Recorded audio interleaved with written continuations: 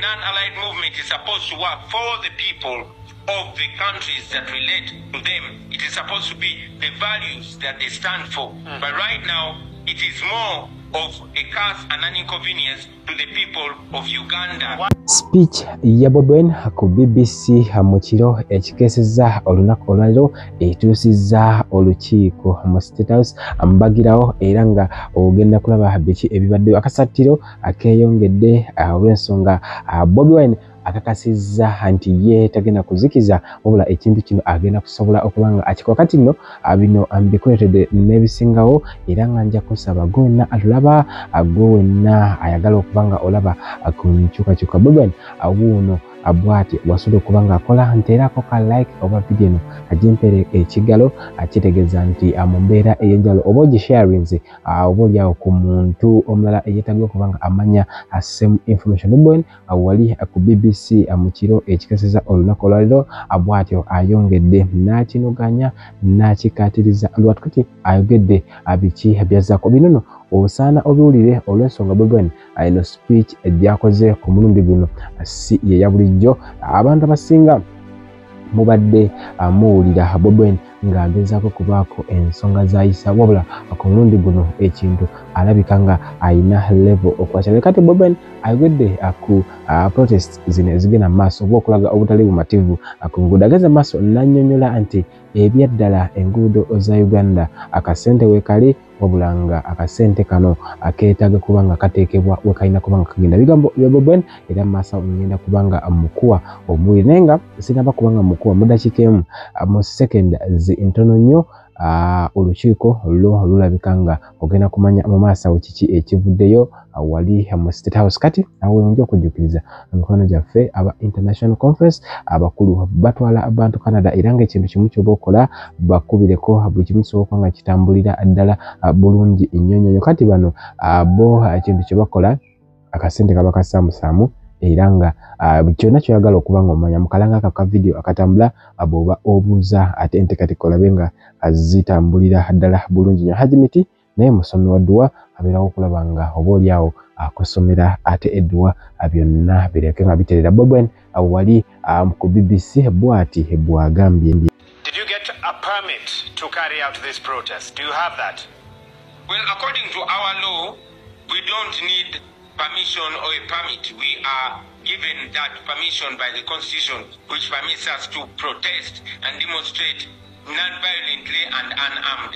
And that is exactly what we called for. We are very glad that the Bobi Wine, protest, I've never heard of a country where there are no protocols around how to carry protests. When you protest, there's disruption of a traffic nature. Are you telling me that in Uganda you do not have to alert the authorities before you carry out a protest? A person in Uganda does not need permission to protest against injustice, especially when they are protesting in a way that is non-violent, a way that is peaceful, and a way that does not violate or obstruct anybody's business. Why not have this protest next week when the Kampala business team doesn't have to deal with a conference or conferences that shut down the roads and also protests? As a matter of fact, it is the protest that it is the conference that we are aiming at. The non-allied movement has a soul, it has intentions for which it was established, among which was to fight for the oppressed people of the global south. It got involved actively in the fight against apartheid. We want to send a strong message to all members of the non-allied movement and to remind them that the non-allied movement is losing its soul. You know, the non-allied movement is supposed to work for the people of the countries that relate to them. It is supposed to be the values that they stand for. But right now, it is more of a curse and an inconvenience to the people of Uganda. Why not attend the non-allied movement summit and table your grievances there peacefully as opposed to calling for a protest whose outcome you may not be able to dictate? I would very much love to be given opportunity to make a case before the non-allied movement. I will also inform you that 2 of our members of parliament were kicked out of the conference just a few days ago by the military. Well, in response, Uganda spokesperson Ofono Opondo told the BBC, and I quote, a few vocal opposition politicians had planned and indeed announced protests to block roads in Kampala as a way to express their dissatisfaction with government over a myriad of issues related to governance, some which they tabled in Parliament and in our view was satisfactorily responded to. Therefore, this antique is simply a publicity stunt to disrupt the ongoing NAM and G77 meetings, which constitutes breaches of public order and peace bordering on criminality. Lito jo sagala olowooze ssebantu nti omuntu walwawo nga tanaabye mu mutwe n'amagezi gagenda. Era sagala olowooze ssebantu nti omuntu wasiba enviiri n'amagezi gabuliramu ddala n'atabaamu ttondo ly'amagezi. Lito je nno gwe kuluma tugimanyi. Gwe muntu omu ku baatandika leediyo okoze ebintu bingi, basuna beni bakuyiseeko, bapulizenta bangi abakuyiseeko, weeyita omusamize, olabanga emmandu ezitakola, otandise okwenyiwa ensi, ne badditaaci abaakusanga ku galakisi nabo bakuyiseeko. Tuba tusobola otegeera obusungu gy'obujja.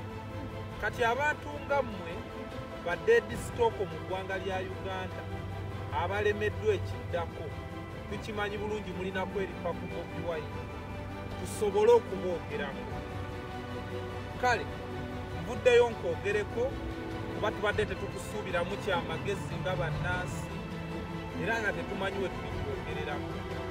Tetugenda kukuvuma naye ate saagadde Lito jo mukozese Bobi Wine mwokufuna views oba n'okubamanya nti gye muli, kumbe muli ku nsi mukolaki munyika. Okakasa mu ntegeera yeeye ennafu gy'otulazeeko, abasibiddwa mu ggwanga lya Uganda bonna babasibirwa ku supportinga Bobi Wine.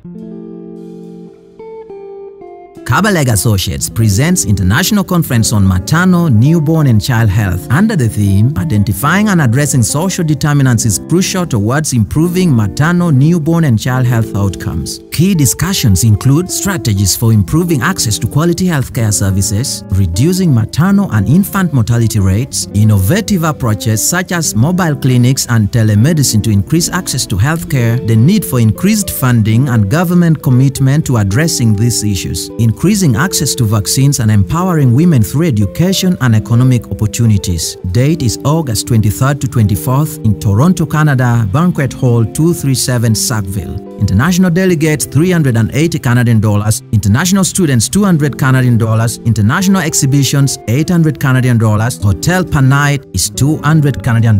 Contact us on +1437 216 8893 or +256 752 223 237. Email us at kabalegassociates@gmail.com. You can also visit our website on www.kabalegassociates.com. A'udhu billahi minash shaitani rajim. Bismillahir rahmanir rahim. Alhamdulillah rabbil alamin. Nze Ajimiti omusomi w'ekitabo era omusomi w'edduwa. Nkozesa kyoto kino, ekyoto kino kiba kitagombolola. Lwaleero ku kyoto kuno kunyambira abantu bange. Buli muntu yenna alina ekizibu kye, ojja ku kyoto kino n'osula akabaani ne nkusabira. Buli alina ekizibu naddala mu abali e Bulaaya n'ompereza amannya. Ne ngasula mu kyoto kino ne nkusembera edduwa ne nkujjako ebizibu ne biba bikusumbuye. Walemererwa mirimu ki ddala mu abali e Bulaaya, abali mu nsi muno mu Uganda, abalemeddwa okufuna visa. Nantegeeza eri abanadamu enkozesa nkofu ku kyoto kuno. Namala okusindika enkofu eyo negenda ebanja, amabanja ge bakubanjiza gonna. Gwe yalema okufuna okuweebwa Ajimiti nkozesa amazzi ku nnyanja kuno kumulengera ku mazzi wano. Ajimiti nga bwenyimidde olwaleero ngokumasira abanadamu. Bompereza ebiwandiiko byonna bye bompereza ng'oli e Bulaaya. Mbikwata ne mbizinga ne mwandika kapapula ne mbisula mu nnyanja ne nsaba Allah gwensinza asumulule ebyo bye babikulemeredde. Awa visa agifuna, alemedde okufuna omusajja omulungi amufuna. Sangeba ku namba 0752 87 15 15.